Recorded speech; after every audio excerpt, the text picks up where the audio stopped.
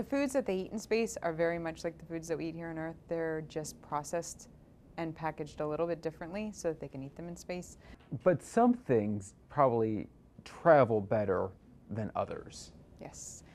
Yes, so things that don't really have a lot of crumbs travel better into space. You don't want to open something and have a lot of crumbs coming out. So things that break easy, like chips, don't really travel so well into space. A lot of the snack type foods, low moisture foods that we use are from the grocery store, and we repackage them so that you can see if they broke, so you don't have issues with crumbs in space, and also to give them individual serving sizes in case something were to break, like a cracker. The way the food is packaged actually helps it last longer. Yes.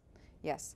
So this is a granola bar in its primary package, and for ISS missions, International Space Station missions, we actually put them in an overwrap that has aluminum, and these packages together greatly reduce the oxygen and moisture transfer into the food, and they reduce rancidity. Some crew really like the shrimp cocktail. They like spicy things.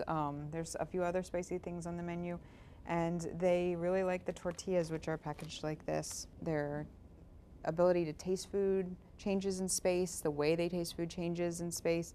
And they like spicy things, and part of that might be because there's a fluid shift in the body towards the head, and so they can feel like they have a cold. They can't just drive to the McDonald's or out to dinner or to the grocery store.